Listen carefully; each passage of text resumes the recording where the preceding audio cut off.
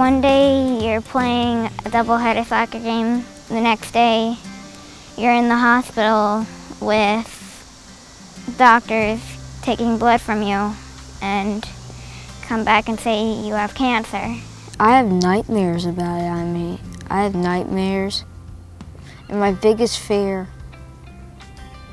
is that if I possibly don't make it, how my family members are going to treat it. I'm mostly worried about my sister. Is it going to go away, or is it going to keep coming and coming? And if it keeps coming and coming, I don't know what would happen. I do want to fight it, but I just don't want me to die. I just want to stay alive. I want to live to be at least 30. I was almost gonna cry, and it hurted a little. It hurted a lot. Don't want to get some yucky medicine. I woke up one morning and my cheeks looked so big and my lips were swollen. My mom said I looked like Angelina Jolie. The scariest part about having cancer is that you're worried that you might get sicker and sicker. My doctors always kind of kid around with me, but when they have to get serious, I get really scared, so I usually ask them to leave the room. So I don't really know what they talk about.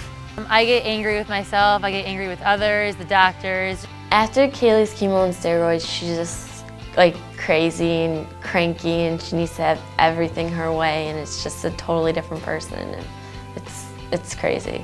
Bald is beautiful, but cancer is not. When I lost my hair, people made jokes about me. They used to call me bald-headed Blake. I don't like that. When I went to school, people came to me and asked why you were bald, and they said that I looked like a boy, which I don't like. Childhood cancer is the biggest bully out there, and we need to stand up to bullies. This is a picture of my brother Andrew. It was the night before he went to septic shock, and then everything from there just kind of went downhill, and then everything just kind of ended. And I know that my sister went through a lot of stress and hurting, and she hated it. She just wanted to escape. In the middle of the night, one night, my parents woke me up and told me that Jacob died. And the first words that I said from there was, "But I don't want him to die." It was too much for me to process. But when I first came in, their face was kind of red, and that says they were crying. So I'm like, okay, well, why on earth will you be crying? She's just sleeping, I think I tried opening her eye a little bit, but it just closed again, And then I tried moving around, and then that's when I found out she was really dead. He was a fighter, and he battled for 11 months, and he was just a tough little boy. I'm so used to sharing stuff with him because he's my twin and stuff. But it'll be hard because I'm so used to sharing a birthday with somebody, and now I'm not gonna, and it's gonna feel weird.